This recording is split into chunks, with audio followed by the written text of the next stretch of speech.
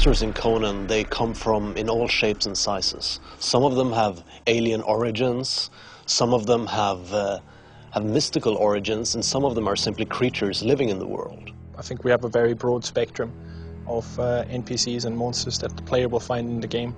It's obviously all based on the lore.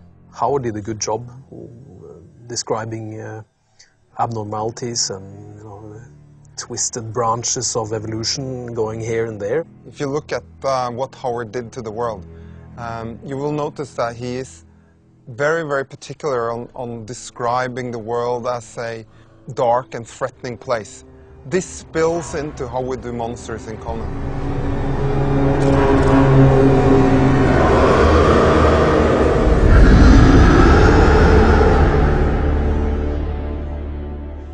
One of the great things about working with monsters is that once you've finished with the actual model and the animations, you put it into the game and you get to see the designers kit it out with senses and behaviors and all kinds of different things that make you feel as if you're really bringing this creature to life.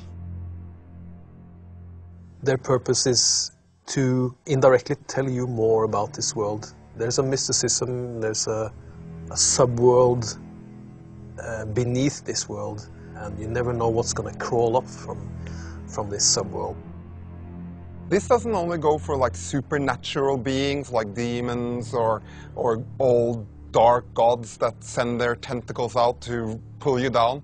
It also goes with the creatures that you see in the everyday gaming experience. The non-player characters, the soldiers, the casters, the mini-bosses, all those kind of creatures have a central role in surprising and challenging the players everywhere they go. The monsters serve as the primary obstacle to the player. Some of them might just be animals, looking for a bite to eat and finding you hiding in the woods. Others, again, are demons, and they're actually trying to hunt you and kill you. Then again, someone might just be soldiers looking for a quick buck, and sure, they want to slit your throat for it.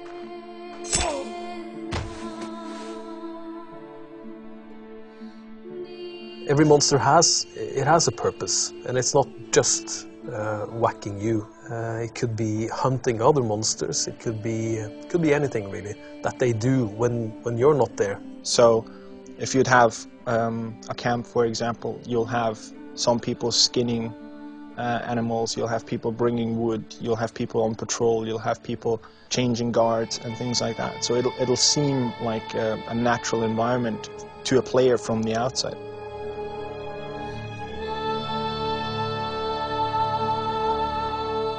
You will notice also that we try to be more realistic in how we portray these monsters, these non-player characters.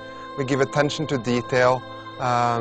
We try to make sure that they have a presence in the world that is meaningful.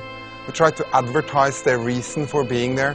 Like when we build the world, we try to make sure there's a point of interest that the monsters gather around, what they're doing there, what they're trying to achieve. I think the AI definitely is one of the strong points of Conan, and it's one of the things that will make the game stand out and be unique, simply because what we try to do is we try to actually handcraft AI behavior for pretty much every different NPC in the game. The AI is dynamic. It adapts to what the player is doing. You really need to look at what the NPCs are doing as a player to be able to understand how to approach a camp, for instance. If you try to attack the wrong one in a camp or in a house, in a castle, they will notify the others. They might sound an alarm, they might blow a massive horn sitting there. They might even try to gather up people from the other parts of the camp to really give a sense of purpose and a sense of intelligent challenge to you as a player.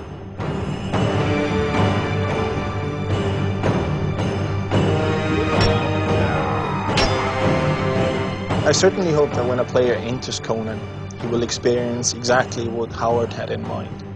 We hope the players will be horrified, overwhelmed, and eventually destroyed, I guess. All the things that you will expect to see in a Conan game that you won't see in any other game, having your head torn off. or being eaten by a monster, or really doing spectacularly painful thing to your opponent.